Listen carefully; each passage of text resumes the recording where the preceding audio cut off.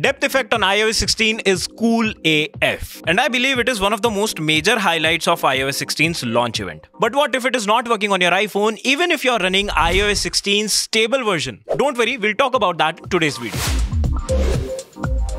The very first thing that you'll need to check is if your device supports this feature or not. So if you have an iPhone with A12 Bionic chip or later, only then you will be able to use multi-layered photo effect on your wallpapers. So this means if you're not using an iPhone SE2, iPhone SE3, iPhone XR, iPhone XS and XS Max, iPhone 11 series, iPhone 12 series, iPhone 13 series and iPhone 14 series, you won't be able to use this feature until and unless you're applying wallpapers that are created by Apple. Which means that you can enjoy it on iOS 16's default wallpaper or the clownfish and astronomy wallpaper, but not on any wallpaper that you can set from your Photos app.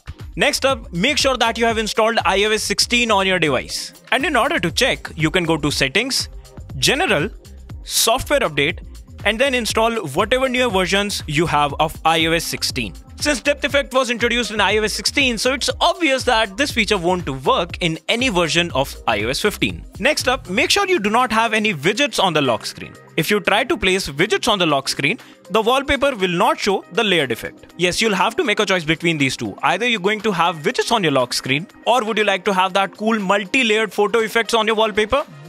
Make a choice. Next step is to make sure that you have turned on setting for depth effect. So whenever you're setting a picture as your wallpaper, when you are taken to pinch to crop screen, just tap on these three dots and enable the depth effect option. Sometimes you might also have to make some adjustments to your wallpaper's scaling in order to activate the depth effect on lock screen. And while you're at it, try not to let the image subject cover the clock.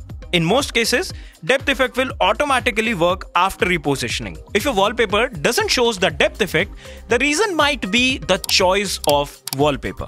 While setting up a wallpaper, make sure you keep these points into consideration.